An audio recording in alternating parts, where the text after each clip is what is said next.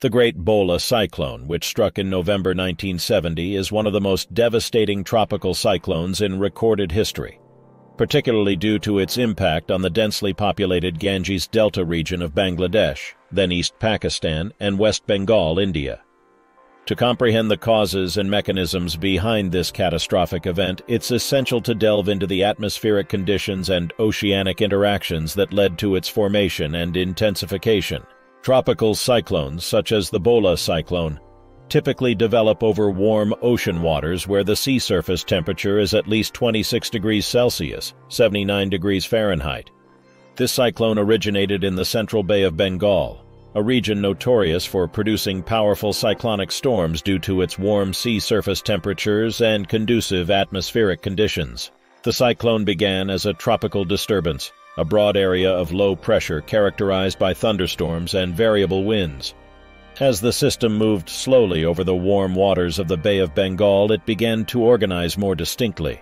The warm water provided the necessary heat and moisture to fuel the storm, leading to the formation of a tropical depression. Once formed, the tropical depression rapidly intensified due to several favorable conditions.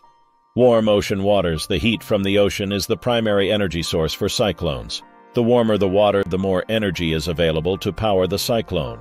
Atmospheric instability. Warm air rising from the ocean's surface encourages convection, vertical movement of air, which helps to ventilate the storm and allows it to draw in more energy. Low wind shear, low levels of wind shear, which are changes in wind speed or direction with height, are conducive to the formation and sustenance of cyclones. High wind shear can disrupt the structure of a cyclone. As the system strengthened, it developed into a tropical storm and eventually a full-blown cyclonic storm. The process involved the air swirling inwards towards the low pressure at the center, rising as it warmed, then cooling and descending after losing its moisture. This cycle created a self-sustaining system that drew more energy from the warm ocean below. At its peak, the Bhola cyclone featured a well-defined eye, a calm and clear center surrounded by the eye wall, the most intense part of a cyclone where the highest winds and heaviest rains are located. The eye is formed due to the very low central pressure, which causes the surrounding air to rush towards the center, then ascend sharply and diverge aloft. The rotation of the storm was further influenced by the Coriolis effect caused by the Earth's rotation, which dictates that the storm spins counterclockwise in the northern hemisphere. As it continued to draw energy from the ocean, the cyclone moved slowly northwards, steered by the large-scale atmospheric currents prevailing over the region. As it approached the low-lying coastal regions of the Ganges Delta, the interaction with the landmass began to weaken the storm slightly. However, the sheer size and intensity of the storm meant that it retained much of its destructive power up until landfall. The Great Bhola Cyclone's devastating impact was largely due to its immense power, rapid intensification, and the vulnerability of the populated areas in its path. Understanding these mechanisms not only highlights the natural processes involved, but also underscores the critical need for effective disaster preparedness and response strategies in cyclone-prone regions. The Great Bhola Cyclone of 1970 is remembered not only for its meteorological significance, but also for the profound human tragedy it caused. Striking East Pakistan, now Bangladesh, and West Bengal, India, on November 13, 1970, this cyclone became one of the deadliest natural disasters in modern history. The scale of the damage, in terms of both human casualties and material losses, was staggering, and left deep marks on the region's social fabric and infrastructure. The most harrowing aspect of the Bhola cyclone was the immense loss of life.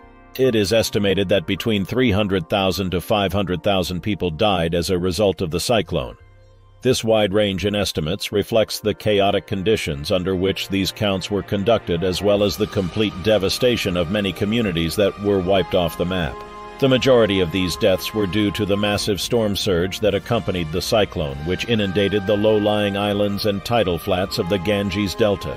Many victims drowned or were swept away by the waters, while others perished from injuries and exposure in the aftermath.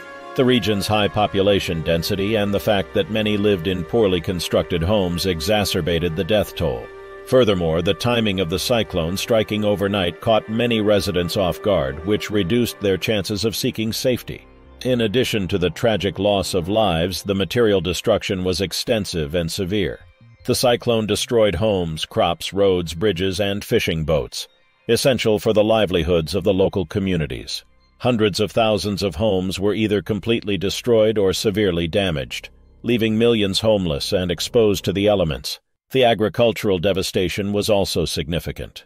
The storm surge, which reached heights of up to 10 meters in some areas, salted vast stretches of arable land, making them unfit for cultivation for several seasons. This damage to agriculture persisted long after the floodwaters receded, leading to prolonged food shortages and economic hardships. The infrastructure of the region suffered enormously as well. Roads and communication lines were destroyed or severely disrupted, hampering rescue and relief efforts.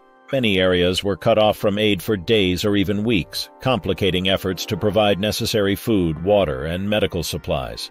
The scale of the disaster overwhelmed local and national resources. The initial response was criticized for being slow and inadequate, partly due to the political turmoil and bureaucratic inefficiencies of the time. The lack of timely and effective response led to further suffering and loss of life. International aid eventually poured in, but the relief operations faced immense challenges due to the scope of the disaster and logistical difficulties in reaching affected communities. The cyclone also had significant political repercussions. The perceived inadequacy of the government's response to the disaster contributed to growing unrest and was a catalyst for the secession of East Pakistan and the subsequent independence of Bangladesh in 1971.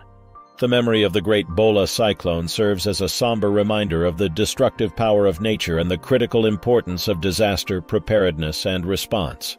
It underscores the need for effective early warning systems, community-based evacuation plans, and resilient infrastructure, especially in cyclone-prone regions like the Bay of Bengal.